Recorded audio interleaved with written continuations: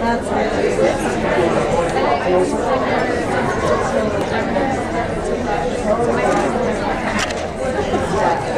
everyone. We'd like to get started.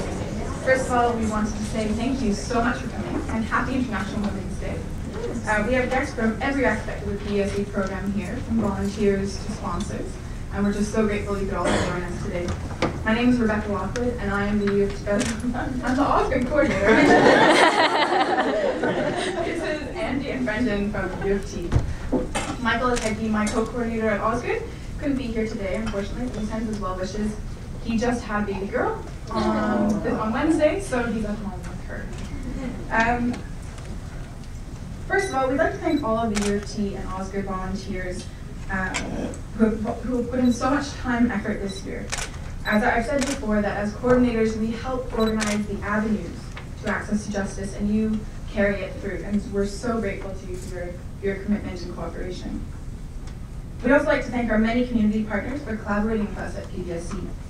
Your cooperation and enthusiasm for the PBSC program is much appreciated. Thank you for giving the volunteers the opportunity to put their skills to work and see what working for the public interest looks like. Finally, the program coordinators would like to thank the PBSC National Office for their leadership. You have provided us with the tools and support and the guidance to make this program possible, and we're so happy and grateful for your assistance. I'd like to talk a little bit today about the growth and the collaboration between U of T and Osgoode this year. This year has been particularly significant for the Toronto chapters. Both have grown in size, and we've collaborated on more projects than ever before.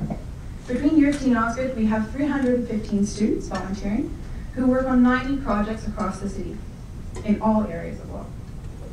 Of those 90 projects, 15 are joint between U of T and Osgoode.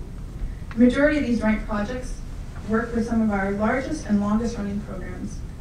Over 100 volunteers work on these placements alone. I'd like to highlight a few of our joint ventures as they exemplify some of the great work that PBSC volunteers are doing for the community, as well as demonstrate the high level of cooperation between Osgoode and U of T. The Family Court Support Worker Program of the Barbara Schleifer Clinic offers assistance in the court to those women survivors of violence who are unrepresented. This year we had 8 students from both Osgoode and U of T working together in the family law courts to provide assistance. However, this number is set to expand in the future as this has become one of our most successful projects. We also initiated a project with the Wood Green Debt Clinic in Toronto's East End. Again, 8 students from both schools worked together to run bi-weekly clinics which provide legal information to low and middle income clients facing bankruptcy and insolvency issues. One of our goals this year was to expand the scope of our program in terms of areas of law in order to address the access to justice issues across the board. Wood Green is a great example of this kind of project, and we're so happy that we could start it off this year. I'm going to pass it on to Andy, who will continue discussing our fantastic projects. Thank you, Rebecca. In addition to those innovative projects that Rebecca just discussed, I'd like to take an opportunity to highlight what we at PBSC call our long-term projects. Our long-term projects are often projects that involve upper year students directly helping unrepresented litigants in front of various courts and tribunals. These projects would never come into existence or still be going on without the leadership of our national office, but they would also be completely impossible to manage without our family law project coordinators and our volunteer coordinators. Just by way of an example, this year our family law project had over 50 upper year students from both U of T and Osgoode volunteering in 4 family courts across the city, and they worked under the leadership of Catherine Marchand from U of T and Maria Kakov from Osgoode. Another example is that PBSC expanded its partnership this year with Pro Bono Law Ontario. Between our 2 schools, we had over 30 upper year students volunteering at the Law Help Ontario centers at both the Superior Court and the Small Claims Court, and without the help of our U of T volunteer coordinator, Paul Davis, the training, coordination, recruitment of those volunteers would have been absolutely impossible. We have way too many projects to adequately address them all or to even list them all, so I'd really just like to say once again that we're grateful for the dedication of our volunteer coordinators and our partners and volunteers who have demonstrated unwavering commitment to their placements this year and have really made it a precedent-setting year in terms of all of our long-term projects.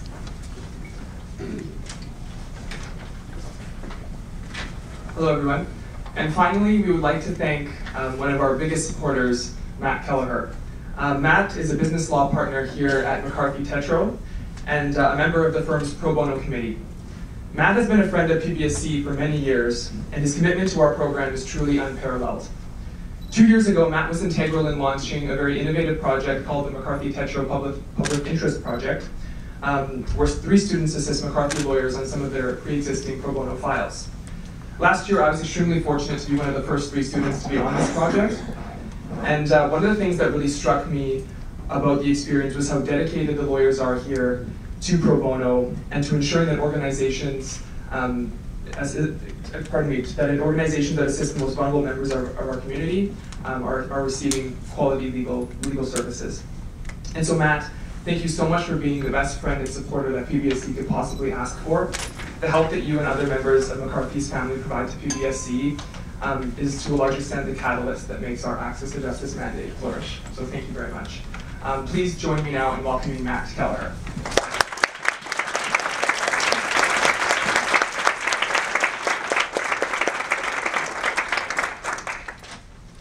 Well, that was a very nice welcome.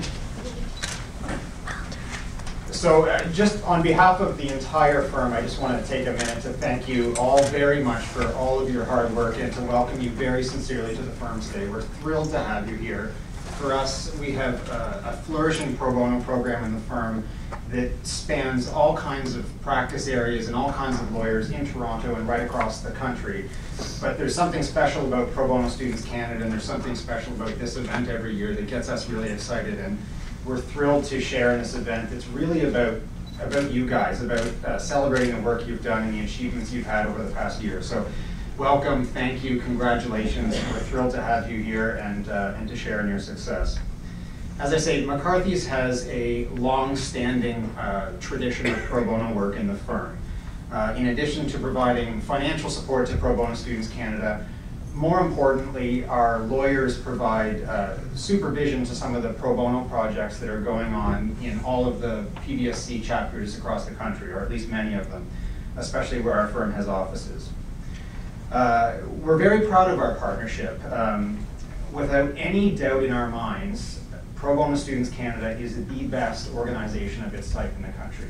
We just have no question about that, and we're very, very proud to be with you as you carry out this journey.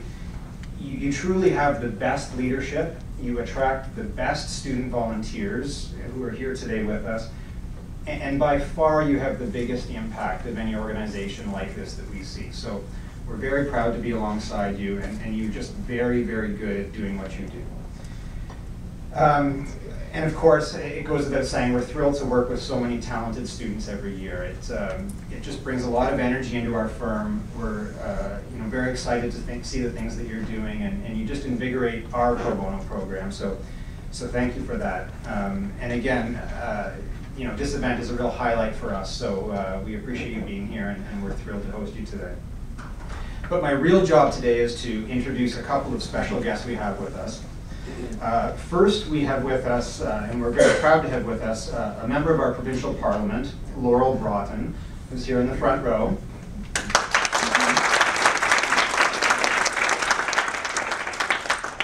Ms. Broughton was first elected to the Ontario Legislature in 2003 and was then re-elected with great support in 2007 and 2011.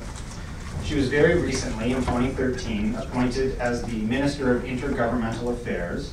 And I asked what that was about, and she told me what she tells her young children, and that's government's branches talking to one another. So that's a good way for me to understand it as well, that a young child can understand it.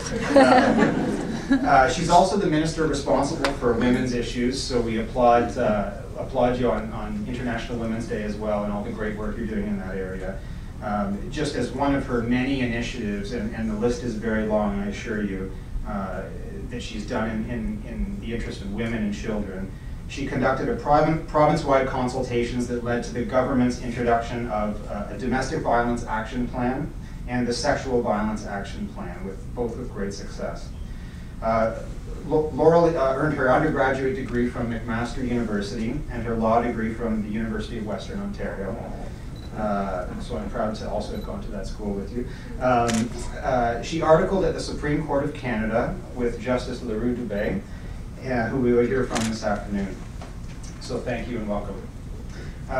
Also, we have Mr. Justice Jim Farley here as well, or James Farley, I should say.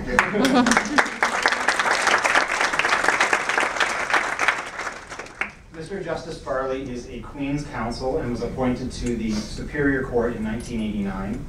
Since its inception in 1991 and until his retirement in 2006, Justice Farley acted as the supervising judge of the commercial list in Toronto. So as many of you know, that's the branch of the court that handles very complex corporate and commercial litigation and insolvency matters. He's also a graduate of the University of Western Ontario and also the University of Oxford, where he obtained his bachelor's degree and a master's degree and was a Rhodes Scholar as well. Jim completed his law degree at the University of Toronto, and we're very proud to say that since 2006 he has become senior counsel at our firm, where he provides our clients with strategic advice in a range of issues from business law to litigation and insolvency matters. And he's a very close friend to all of us and a real presence in our firm. So we're thrilled to have Jim with us today. And finally, Dean Sossin is with us, of course. Lorne Sossin became Dean of Osgoode Hall Law School on July 1st, 2010. To be very specific about it. For 8 years prior to his appointment, he was a professor at the Faculty of Law at the University of Toronto, and he is also the former Associate Dean of the University of Toronto and served as the inaugural director of the Centre for the Legal Profession. Previous to that, Dean Sossin was a faculty member at Osgoode Hall Law School and the Department of Political Science at York University. Dean Sossin was also a law clerk to former Justice Antonio Lemaire of the Supreme Court of Canada and a former associate of law at Columbia Law School and a former litigation lawyer at the firm of Borden Ladner Gervais. And in addition to those many accomplishments, I also know that Dean Sossin is a strong supporter of Pro Bono Students Canada, Pro Bono initiatives generally, and you talk about great friends of Pro Bono Students Canada. I think Lorne is probably the strongest one of all. So we're thrilled to have you here today, and I'll turn it over to you for the final introduction. Thank you very much.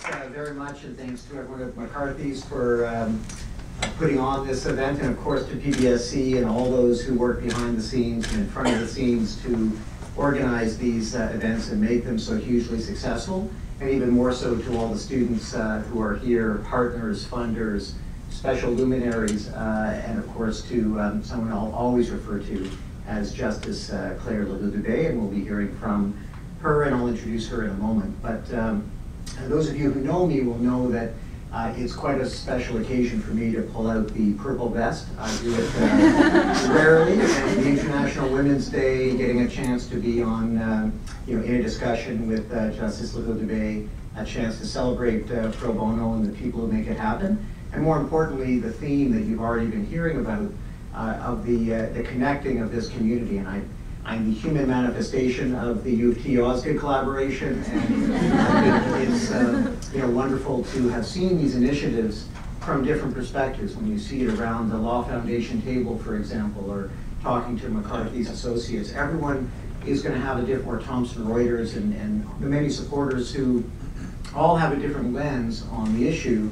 The students who want to get experience, who want to be able to see law in action, the schools that want to be able to be a part of making a positive difference, the organizations, but no one loses sight of the clients, the communities affected by this work, the reason that everyone is excited to get up in the morning to be a part of these initiatives. And I think that's really what brings us all together when we put aside whether it's public or private or this school or that school.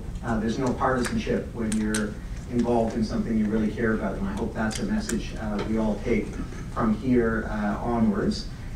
And I think that's also a theme for Justice Claire Ledoux-Dubé, because the reason I got to know her, as you heard, I wasn't her clerk.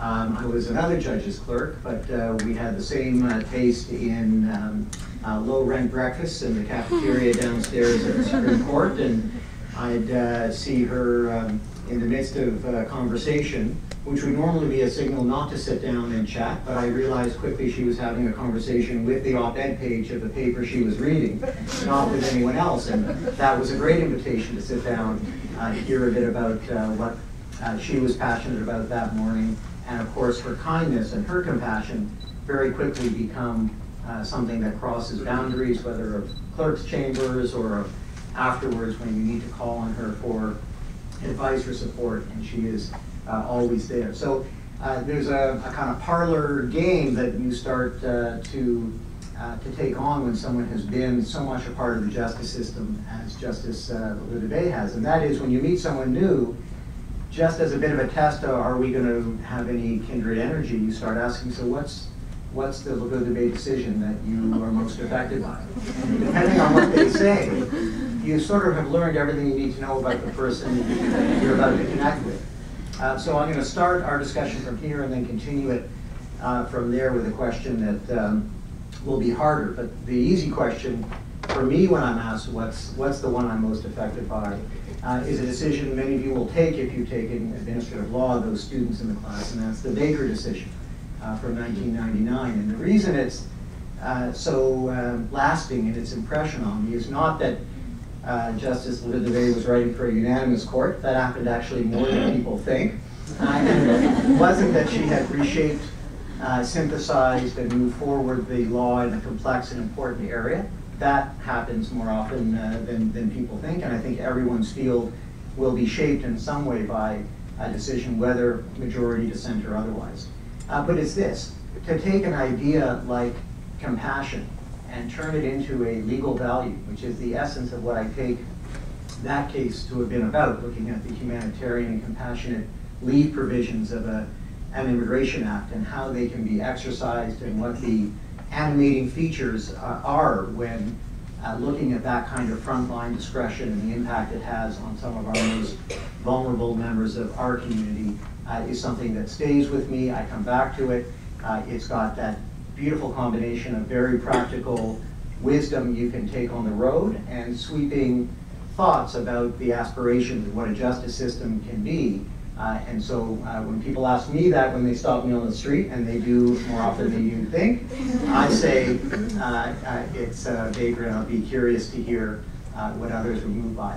But in a seamless bit of stage management, I'm now going to move to the chair and pose the first hard question. But as I do, let me again give you the basics of what you likely already know a bit of in Justice Ludibé's career, because it's come to my attention in ways that I have to say I always am surprised by. People in their first year of law school, and you should be a little bit embarrassed by this, I don't know if you are, I really view you as a bit of a rock star. Announced, we're having special guests this year. You know what, there's a bit of a Mick Jagger complex. The more the allure. But it was, for some of us in the room, not that long ago, in 1951, I think you were the star of Laval's graduating class in law school, called to the bar in 1952. A very active, diverse, and clearly influential number of years in practice. I think 21 years in practice until 1973, I think was your first appointment to the trial court in Quebec, the Superior Court, and then in 1979 to the Court of Appeal in Quebec, 1987 to the Supreme Court of Canada, where she, of course, had a profound effect, as I was saying, on diverse areas of law until her retirement in 2002, at which point she was then the most senior justice on the court and active with the International Commission of Jurists, with a host of legal organizations internationally, domestic, more honorary doctorates, awards, and prizes than would make sense to read out to you, but it is a list one should never take for granted either. We always say needs no introduction, long list of awards, but when you're actually in this role and you have to read through them because you want to be current, it is actually quite astonishing. And if you're the person who's the face of our justice system around the world, and for many you're the first person they meet from Canada, I think we couldn't possibly be doing any better. So before the first question, let's first have a welcome for Justice Tétrault.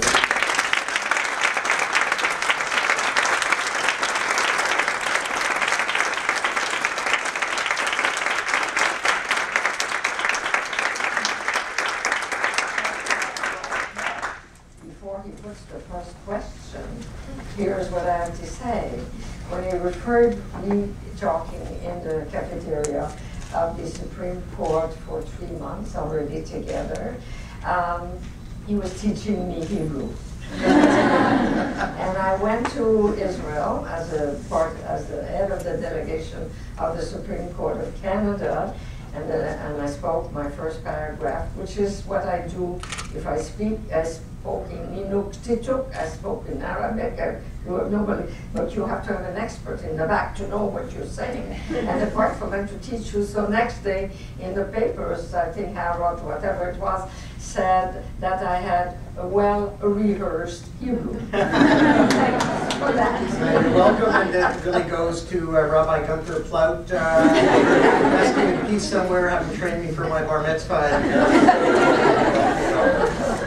So I promised the first question was going to be a tougher one for you. The easy one is, what's your favorite decision? What's the best decision in your view? What's the one that you think of most fondly? But I wanted to start off with, in fact, the opposite question. What's the decision as you reflect on decades, really, of jurisprudence that you either helped shape or was a part of, that troubles you, that stays with you, and that you think about, not in a way that makes you feel satisfied or content, but in a way that at least makes you come back to and revisit in your own mind? Well, the decision I am most unhappy with or disappointed with just happened after I left.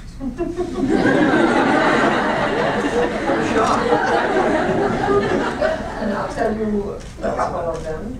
One of them was the decision, you would know the citation, but it's written by Justice Binning about these, and it's a good day to mention that. These women in Newfoundland that were stolen $5 million by their employers because they were underpaid or not paid the same for the work of the same value. So they won all the way, the $5 million. I think it was not billions, it was $5 million.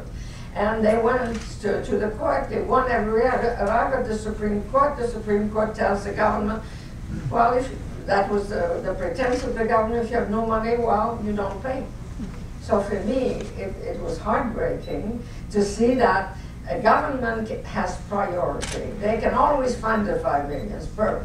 Secondly, the academics said they didn't have even a good evidence that they didn't have the money. But thirdly, they could have said you pay next year, you pay the year after. So that was, to me, a very great disappointment because the women had won. For so long they were before the courts, and then at the end they come and that's the answer. Well, so there's actually a line in that case that it was never meant, of course, to be, it was never meant with offense, but I come back to it, and it's hard to read without feeling a bit of that righteous indignation, because it refers to the priorities of schools and hospitals and roads. Now, I think if you mention schools and hospitals, I think everyone is kind of with you on the challenge of pay equity or emergency rooms.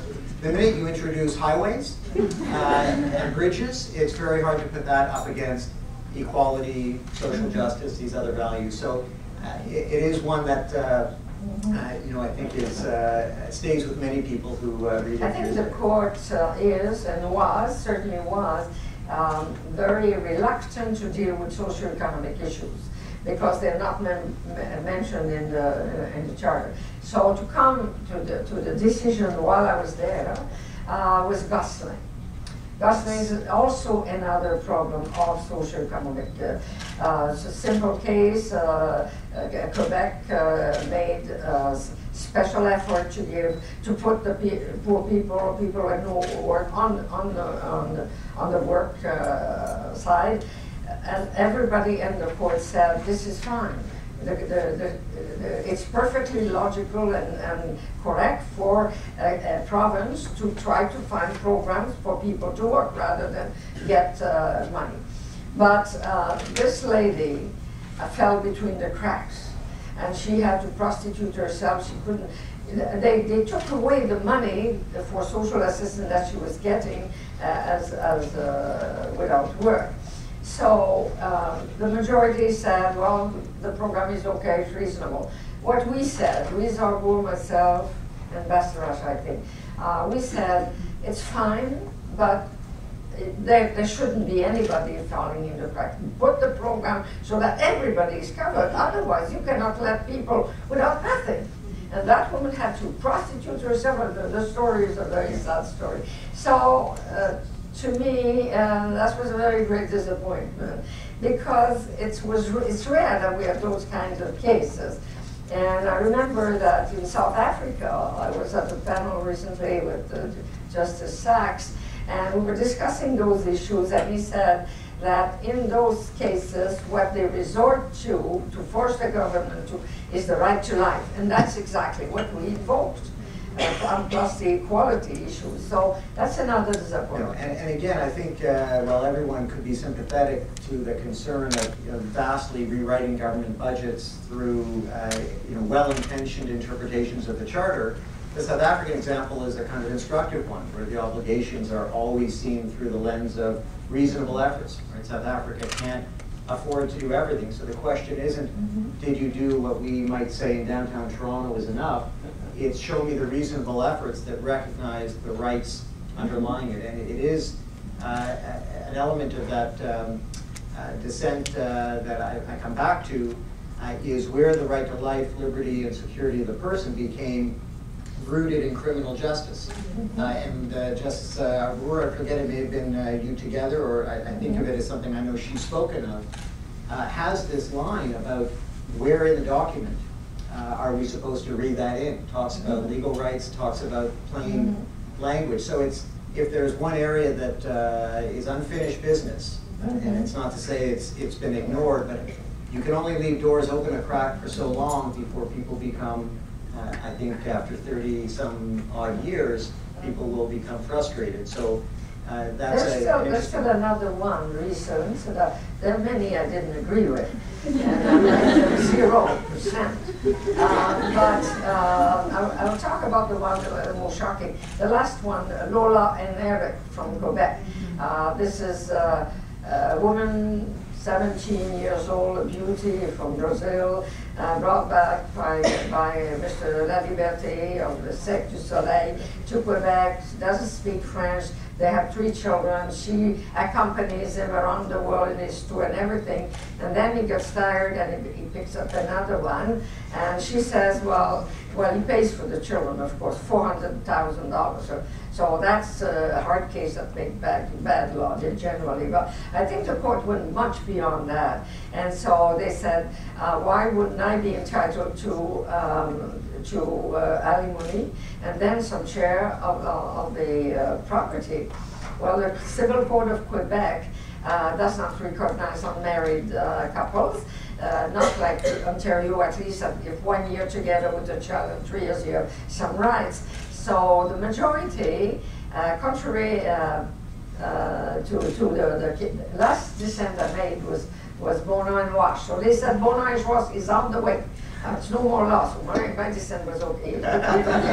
But they said in that case that there was discrimination by the Civil Code of Quebec against, in a situation which is exactly similar from those of married couples. And since then, we've given so many rights to the gays and lesbians. So it's difficult to understand that after saying discriminatory, they said it's reasonable. So I understand that perhaps they wouldn't want to go into Quebec particular situation.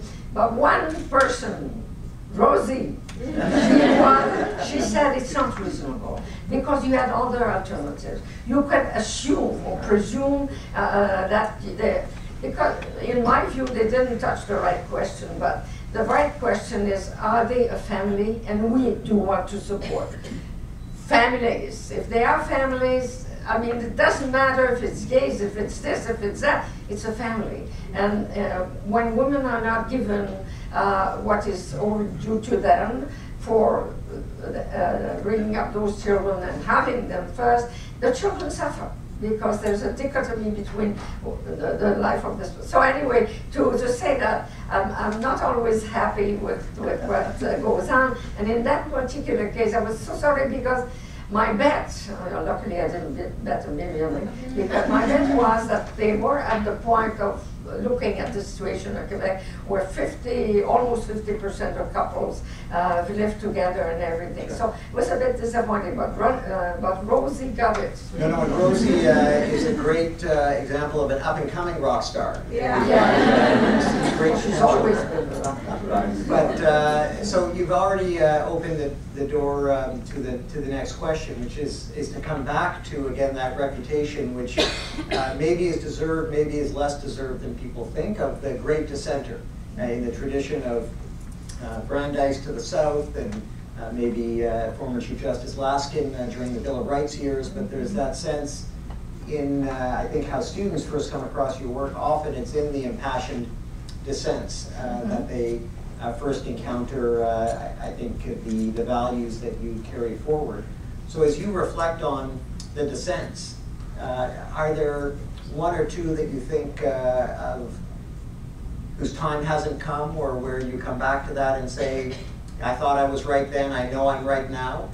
Is there a dissent that stays in your mind as one that you hope No, it's people will come more, back it's to? more.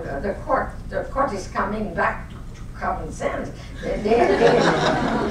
I don't regret anything I did, and I did it in the best possible faith. I'm a rebel by nature. I know that. My parents told me that. So, but I don't accept anything for granted. And I think, personally, first, to speak about dissent, you have to speak about men dissenting. Laskin, Spence, and Dixon, they called them LSD. They were dissenting all the time, and 10 years later, the dissent became law.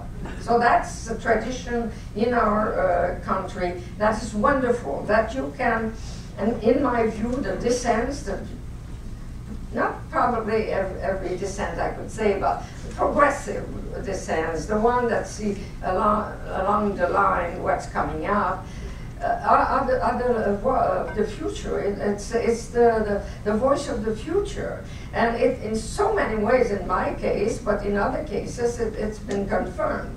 And I had discussion with the Chief Justice of France about this issue, and of course, in France, there's no dissent. And Judge Mira went to France to be on an arbitration, and he was dissenting, and he said, I couldn't say it.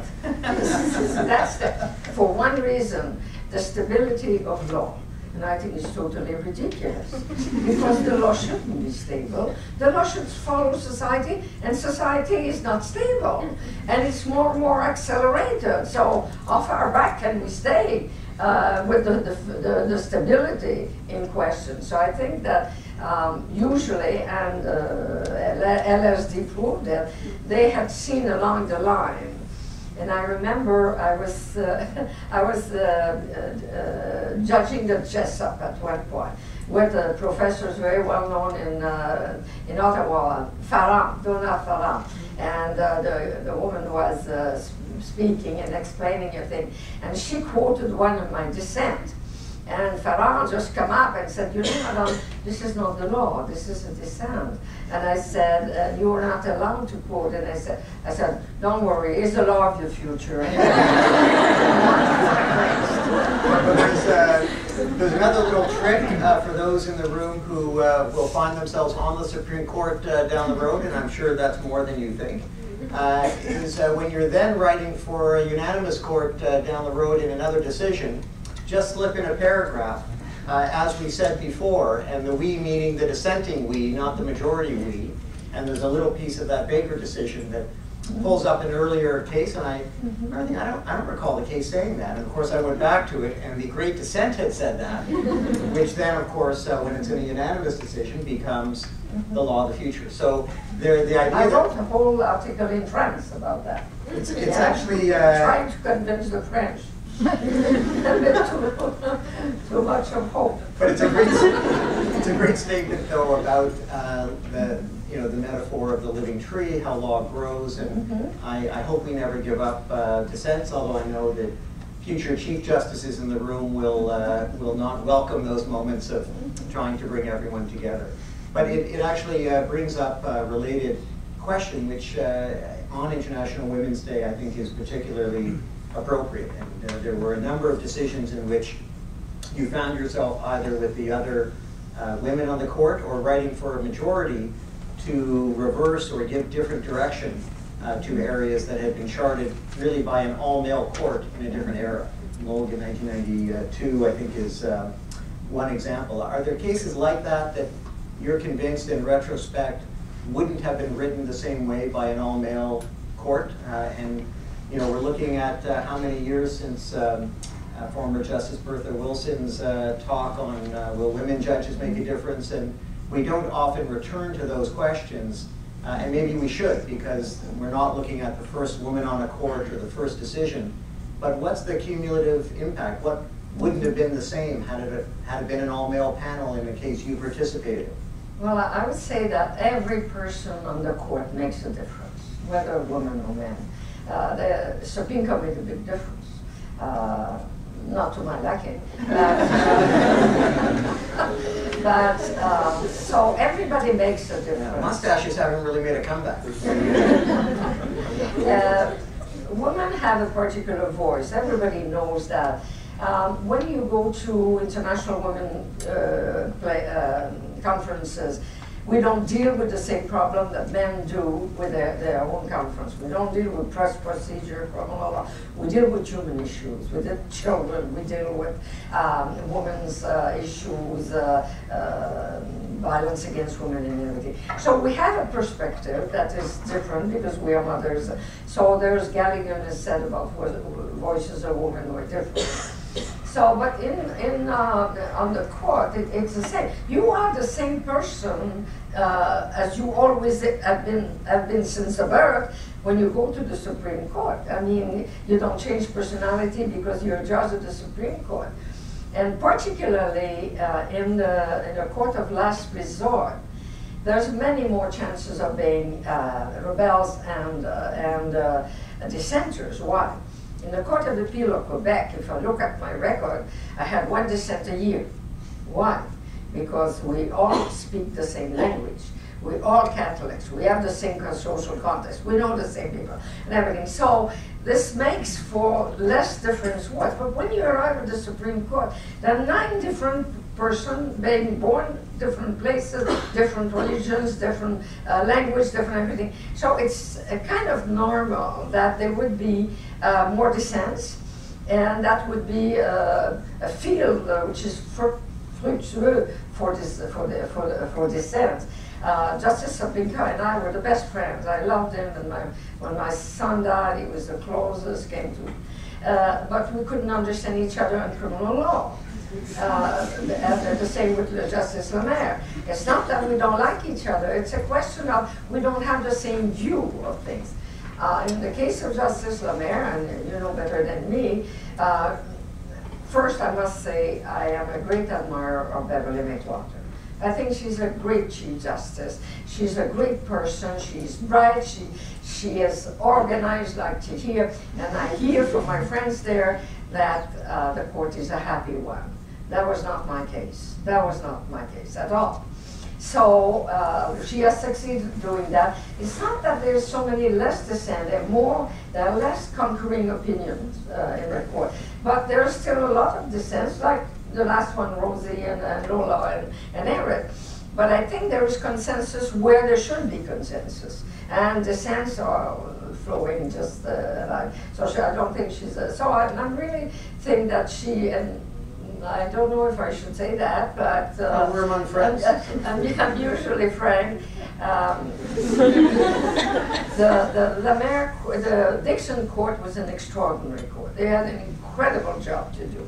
They wrote the best decision, Andrews and Oakes, and name them, because they had to give life to the charter. But then came the Lemaire Court in 1990. I was part of it. And then he wanted to expand it to the sky. So they lived we lived for a while on a kind of tumulus and tumulus. And what happened after that, you can't go higher, so you have to come down. So what Beverly did was bringing the court to its reality. And I said, coming back to earth. And I don't think that I would say it's conservative at all. I think the hopes that built on criminal law, for example, Collins have become Grant, and Grant was my dissent in Stillman, for example. But it's because it was not acceptable. I remember Feeney, you may not, but Feeney was an horrible story where the guy killed an old man and he was full of blood, and the police arrived and knocked at the door, and the door opened, and they went in, and they saw the guy with the blood and all the I think the cigarettes of the one they had killed and everything. So the majority, I wrote the dissent, but the majority wrote that they had to get this evidence out because they had a way to get a warrant.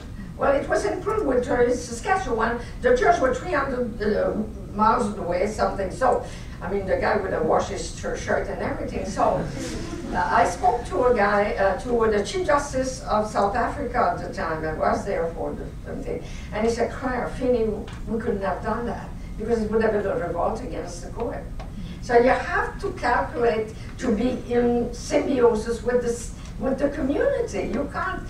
You can't write things that's so offensive that the community, it's a disrespect of justice.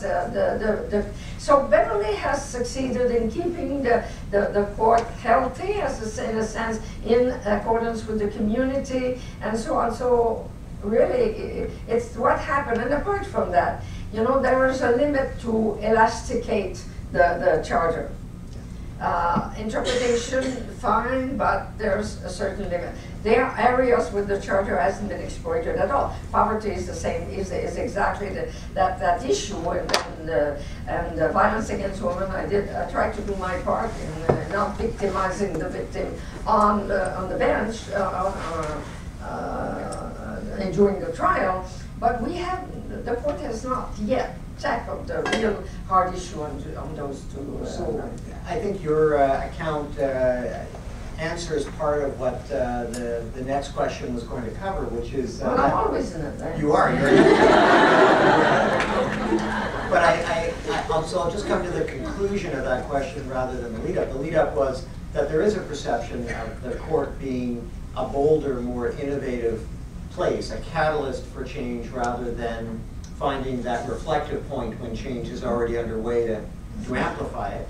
And especially in those early years of the charter where so much of the nation's attention was on the court. And there's a sense now, even though some of the decisions are staking out new territory, the government still finds major legislation sometimes struck down, but there's a sense of cautiousness, of more strategy and awareness of judicial activism, defensiveness sometimes about the role of a judge today than one ever heard during those robust early charter years of Chief Justice Dixon, as you mentioned.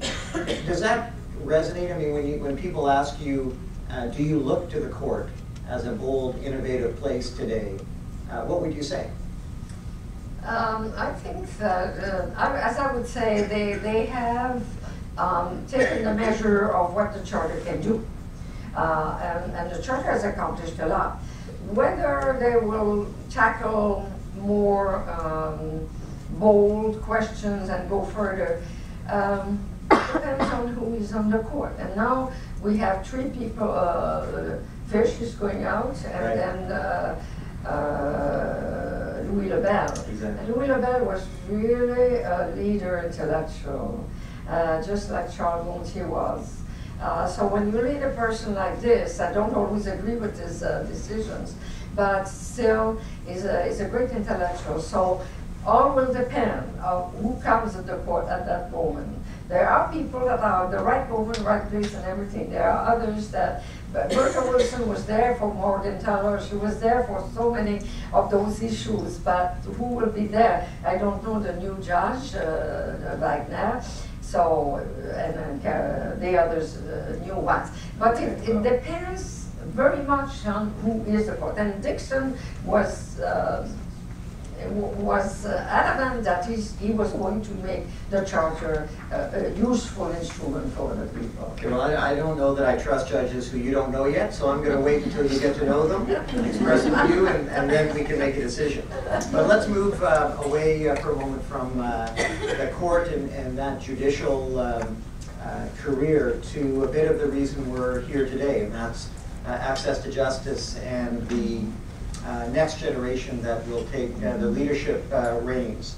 I think it's an interesting question that I think former Supreme Court justices and first-year law students and associates and partners, everyone in between, should think to themselves how they would answer, and it's this. If you were designing the system and you could choose between, I would love to. And you may, whatever it is, I want to be a part of that system. But if you were designing it and the choice was taxing every lawyer to generate, let's say, $1,000 for a lawyer, and it all goes to a legal aid scheme and pays for experts in poverty law and so forth, if that was choice number one, or a requirement that every lawyer give 100 hours a year or some amount of their time, even in areas where they don't necessarily have expertise, and the amount at the end of the day was going to be a same sum total, which would you prefer and why? Both. Because I mean, it's very good that the bar and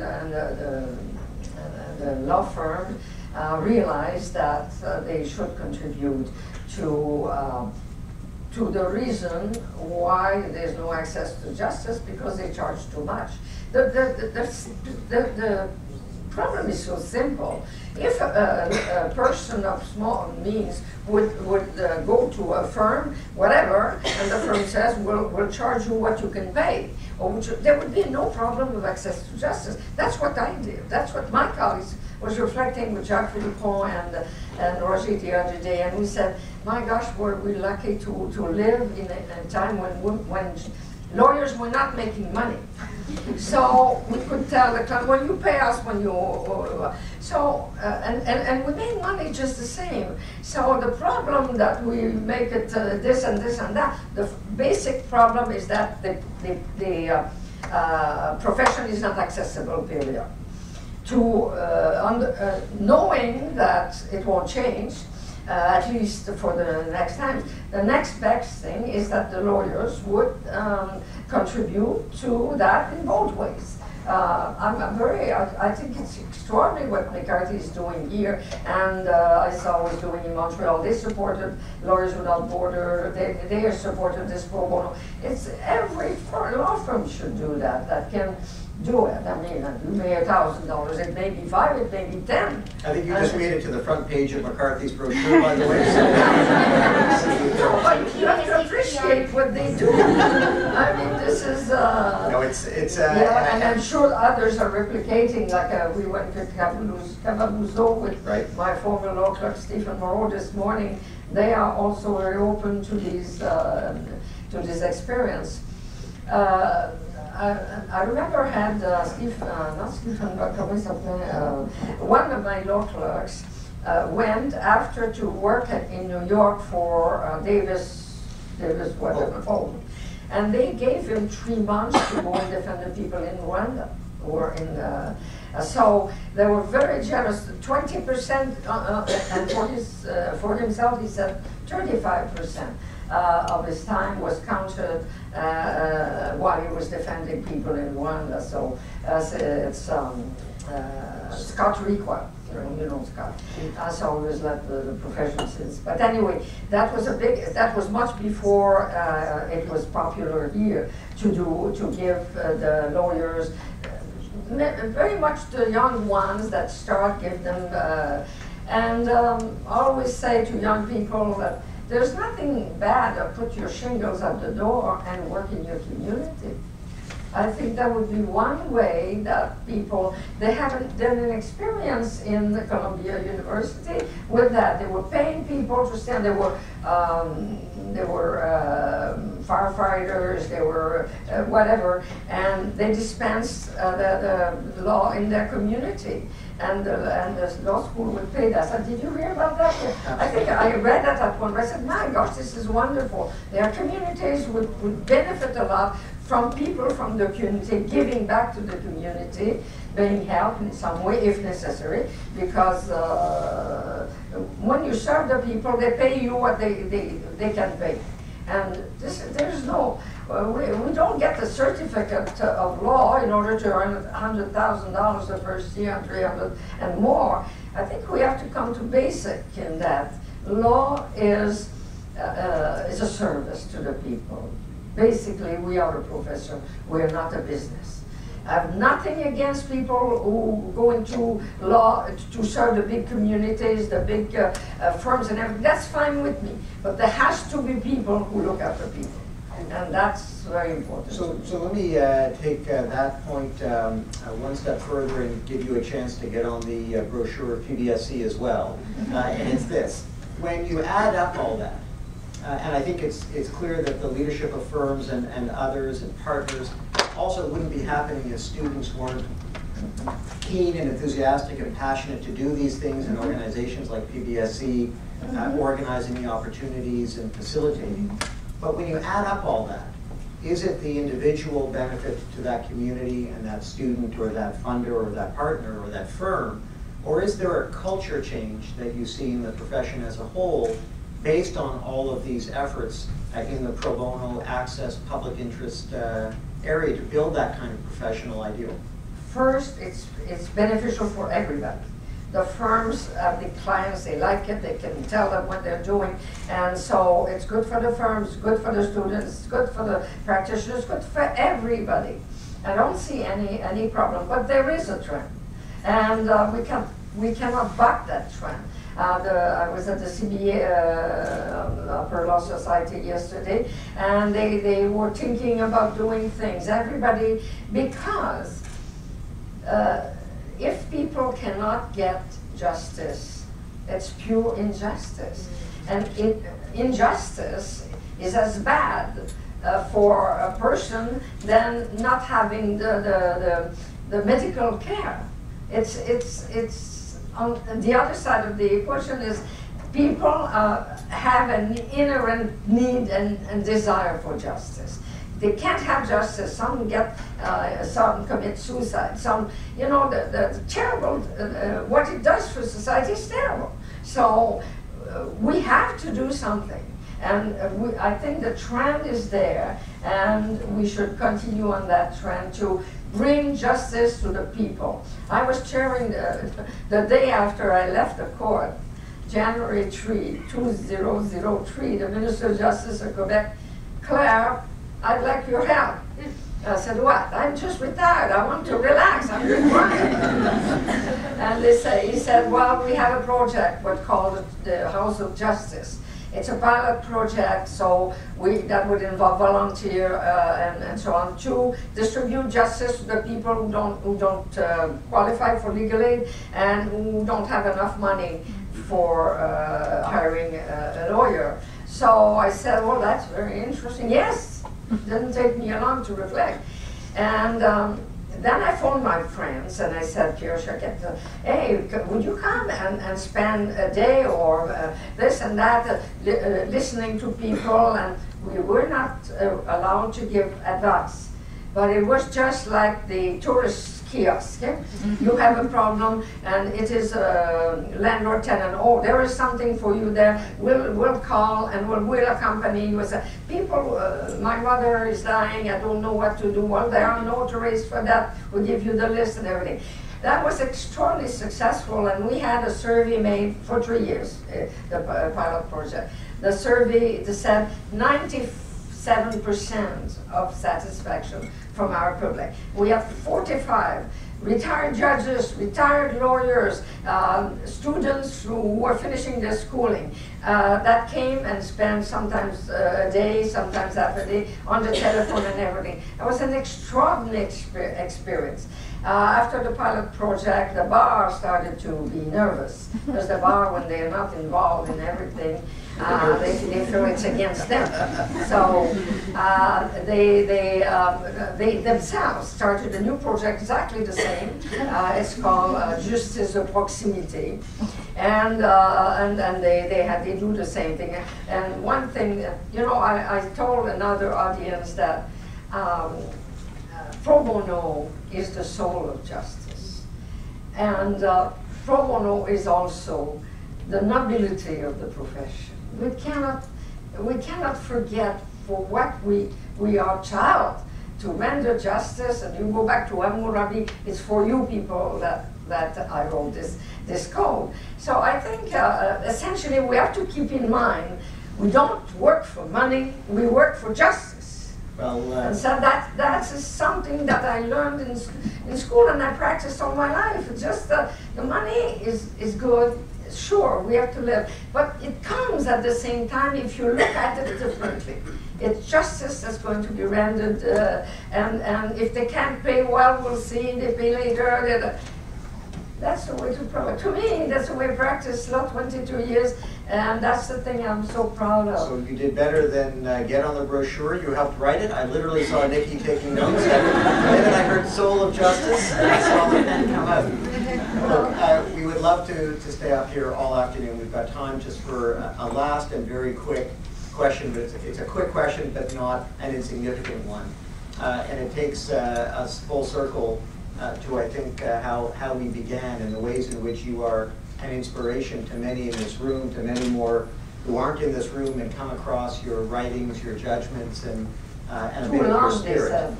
Well, great footnotes. Now, you don't see that anymore. But here's the thing. You inspire many, but not many people know who inspires you. So I want to give you a last chance to say a word about someone in the course of your career who has inspired you, as, again, hopefully a segue into everyone in the room continuing to move forward to make Pro Bono the soul of justice and make their own contributions, one that they'll be up here talking about some years from today. Well, my inspiration was my mother. She was educated, she was a concert pianist, she wanted us to succeed, she wanted to be a lawyer. That was, I was born in 1927. So she wanted to be a lawyer, and she always said, it's not just, we have to do something about that. You know, I was brought up like with the milk, mother's milk. So that's my inspiration, and interestingly enough, when I was at the Supreme Court, I got a call from, what's her name, from the Lawyers Weekly. Kristen Schmitz, and she said, Claire, we would like to, they are reproducing CPAC, our television for the court. So she said, I would like people to know who you are. And well, I said, okay, I might, but if my colleagues do, not alone. So I put it to the court, and they said, on the condition they don't talk about our judgments, that who they were, where we come from, and everything. So at the end, we all did that 1 hour, 1 hour and a half, every Saturday or whatever it was. And at the end, she phoned me back and she said, you know something? I can't believe it. Every one of the judges said that their inspiration was their mother. So you see how important a mother is. My second mentor, less than inspiration, was Sam Schwartzbard, who was a minority. There were 2 Jewish lawyers in Quebec City. None of them would and did hire a woman at the time. That was 1952. And he hired me. And without any question asked, I was a person. And so to me, and he helped me all the way. He was more Francophile than I was, and I learned English more with him because our clients are sometimes English. So it was an extraordinary experience of 20. He went on the bench in 1969, so I was with him a long time. And he would always, he would say something that never understood. He said, "Oh, you'll be at the Supreme Court one day. You'll be at the Supreme Court." And I was laughing, of course. There was no possibility. So I was lucky because this minority hired a minority. And I must add that my mother had multiple sclerosis, and she was 50 years in a wheelchair, couldn't eat. She was a pianist, and she had her hands like this, and so I learned about equality a lot about that. You know, it was difficult because it's such an extraordinary mother. She died at 80, and so all these experiences shape you. So the next one that goes to the Supreme Court, be shaped with what? I don't know.